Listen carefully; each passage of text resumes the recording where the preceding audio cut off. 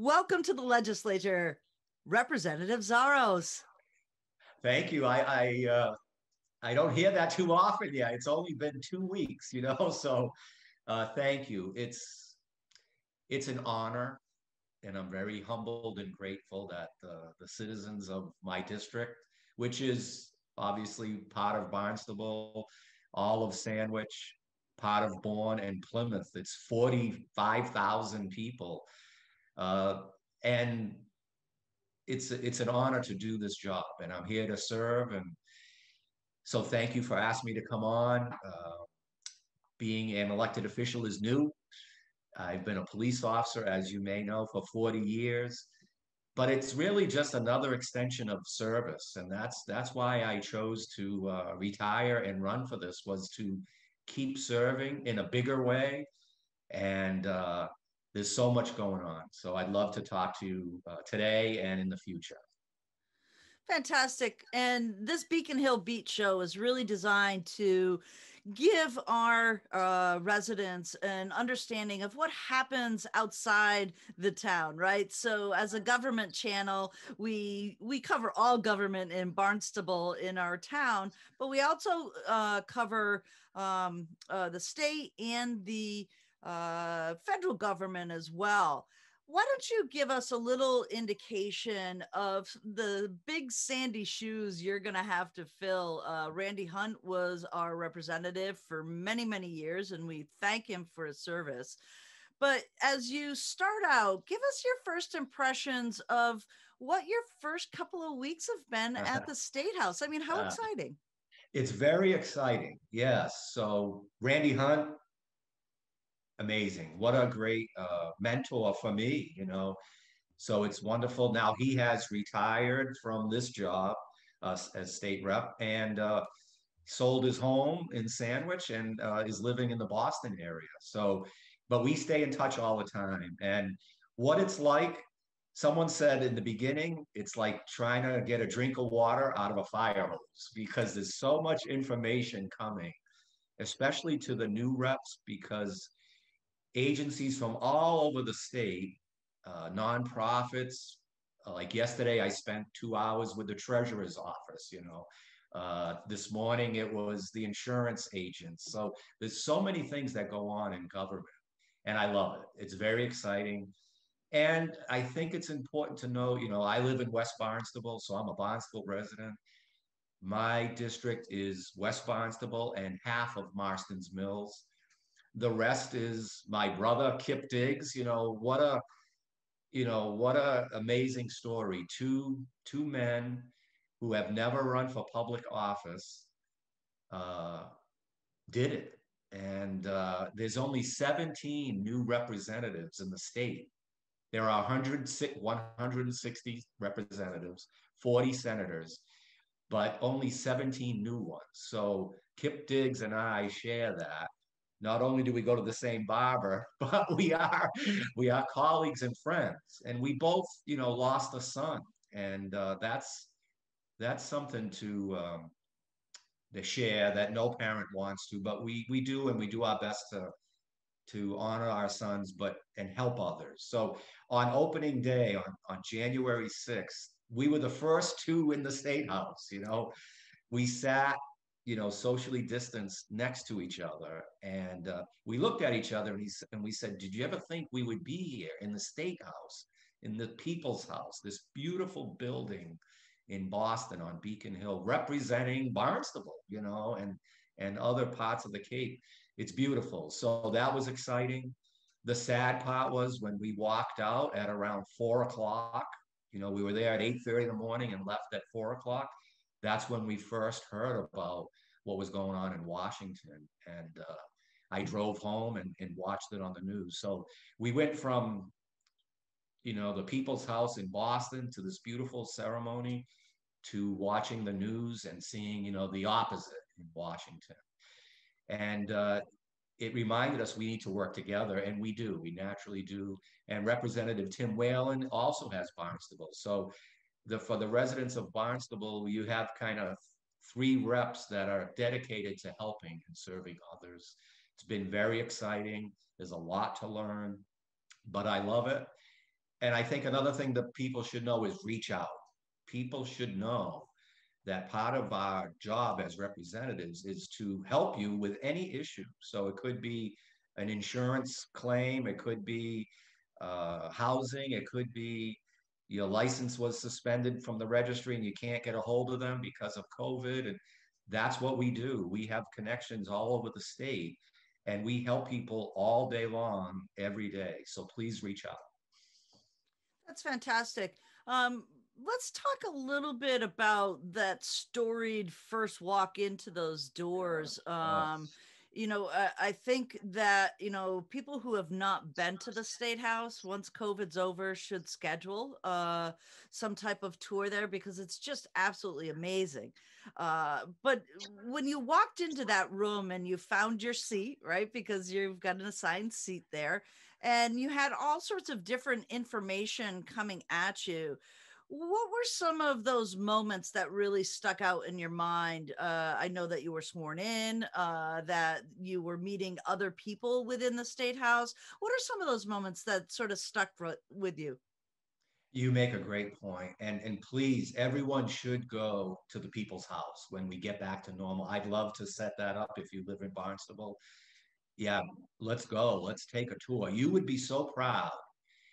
So some of my thoughts, I just kept staring at the walls, where these beautiful murals and statues of American freedom. American freedom began in Massachusetts, and there's so much history in the State House. And I have been there as a police officer testifying and also as a Gold Star father. There's so many moments that honor our military and our veterans.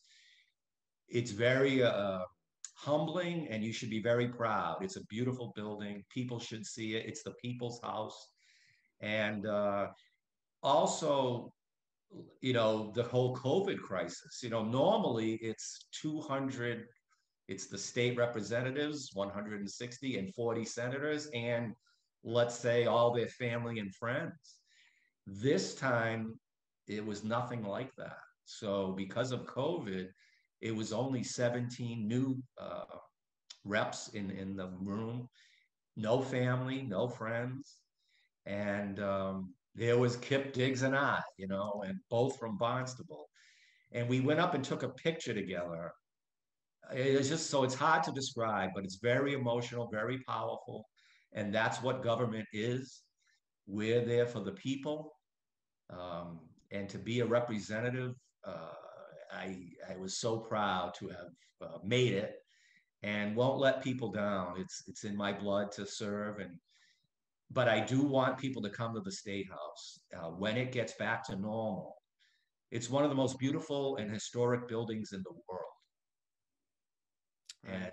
And I took every moment in. And that's why Kip and I got there early and we left one of the last ones to leave. And I'll never forget one thing a man said. The security guard let me in, and it was very quiet because it was early. And he looked at me and he said, "Welcome to your new home." And Oh, I'll never forget that. It was very that's special. That's fantastic. So let's talk a little bit. You got a lot of work in front of you. The town of Barnstable, the largest town on the Cape, Right? obviously has some challenges as we look to wastewater, as we look to climate change, as we look to some of the things that govern our state that affect us. What are some of the initiatives that you hope to bring to the forefront in your time as representative? That's a great question. We are lucky to live in Barnstable. Incredible leadership. And part of getting ready was I've met with, the town administrator, the council president, some of the councilors. A lot of them I already knew from being a police officer and a resident. But you should be very proud of Barnstable. The government hasn't skipped a beat in the middle of COVID. Thank God for Zoom and being able to meet like this because that's how we do it. And a big issue, as everybody knows, is wastewater. We need to keep, first of all, our drinking water clean. So we have to make sure it's protected. And that's where, pesticides and and let's say fertilizer on your lawns, it all ends up in the drinking water. And we don't want that. So the town of Barnstable has taken a lot of good steps to prevent that. And obviously wastewater. You guys, we are gonna start, $1 billion project that's spread out over 30 years. That's huge. And also, what's pretty cool is there's alternative measures. So I've stood in the bogs in Marston's Mills and saw this plan of reclaiming the bogs, let them go back to the way they were. So the state perhaps would buy the bogs and they would go back to the way they were, and it actually would help filter the drinking water naturally. It's pretty cool what can happen. So my job as the state representative is to be aware of everything that's out there, not only in Barnstable, but all over the district, and help Barnstable make it happen. It costs a lot of money. And my job is to get some of that money from the state or federal government and be the voice for our people. And I love doing that. And it could be a grant, it could be money, it could be a bill that we file, or it could be a low interest or no interest loan. There's all kinds of issues that are happening. And I'll be in the middle of that with, Representative Diggs and Representative Whale. And the Cape Cod delegation is very powerful and united, which I think is beautiful. Like, we're Republicans, we're Democrats, but what we are Americans. And we get together through Zoom and other ways, and we will be there for you. But I think some of the biggest things are, as you mentioned, wastewater, drinking water, and I think our health and safety. So I have a big part of keeping us safe.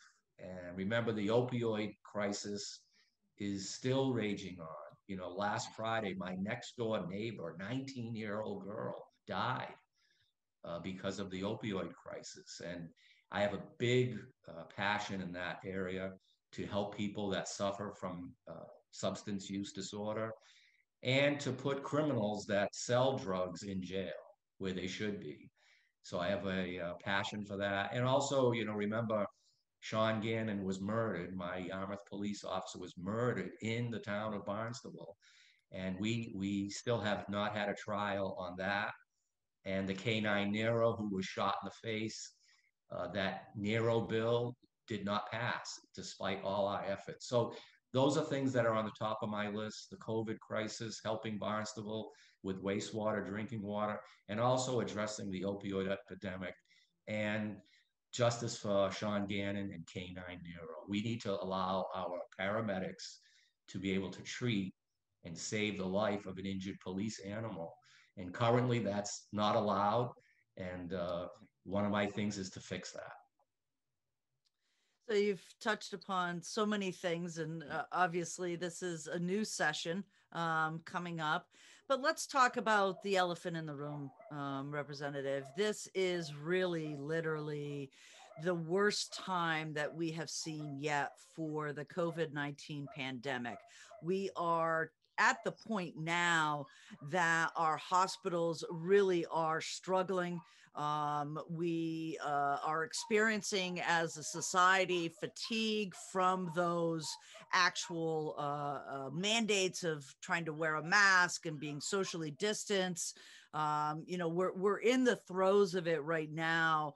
What do you want the people of Cape Cod to understand and your district to understand about the COVID crisis and what their part is in helping to try to mitigate this, obviously, and save lives, but also as we move forward into the vaccine era?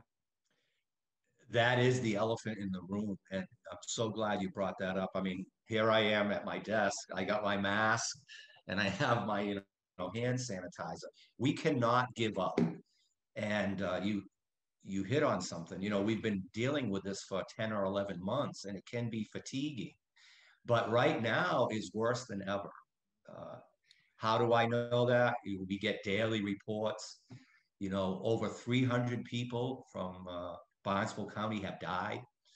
7,000 have been infected, and there's no end in sight right now. So my message would be we're on it, the Cape Cod delegation, the first responders. We need to get our testing sites, easier for people. And then, of course, the vaccinations are huge, which is huge. Right now, we have 8 million Massachusetts residents, but we only got 300,000 doses to start out. And then getting that to in people's arms twice. There's a lot to it, but we're on it. But the message is don't let up. My fiance Denise is a nurse practitioner, and she's on the front lines. And be proud of Cape Cod Hospital, Cape Cod Healthcare, which is right here in Hyannis, another one in Falmouth. We should be proud and thankful to what they're doing. Right now, the IC unit today is full of COVID patients. And just think of this, the odds are you will survive, thank God, due to medicine and the doctors and nurses and the whole system. But it is a horrible disease. And, to be face down on a ventilator for months is horrible. So I'm proud of Cape Cod Hospital, Mike Loft, everybody there, the team. This is our hospital. I'm proud of everyone that's on the front lines. But our citizens just know that it's serious, it's real. Mask up, keep your hands clean, socially distance. I know we've all heard it, but right now, really keep doing it and be ready to, take that vaccine when it comes to you. Everybody is working so hard to keep us safe because we need to get back to normal. We need to open up our businesses and we want to be as ready as we can for the summer of 2021 because tourism is, who we are on Cape Cod. Right. So you mentioned that folks can get a hold of you. Do you have that information that you can pass along? I do. I'd like to, I'll send it to you, but right Yeah. now, you can't meet really too much in person, but we have, we Right. meet virtually. And so everything is on Stephen Xiarhos' Facebook page, um, my representative page. We have over 7,000 followers. If you're on Facebook, please check it out. We also have a website and an email and a phone number. And my go-to person is the chief of staff, Caitlin Wright.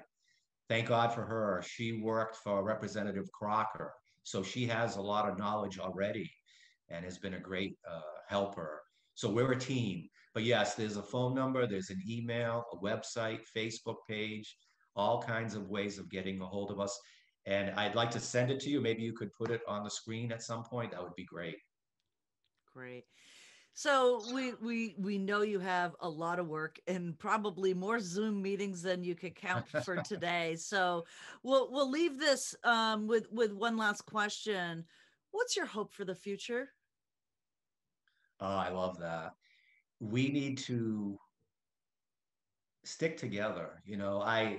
I love my country, and it's not perfect, but we are the United States of America. I've lived it.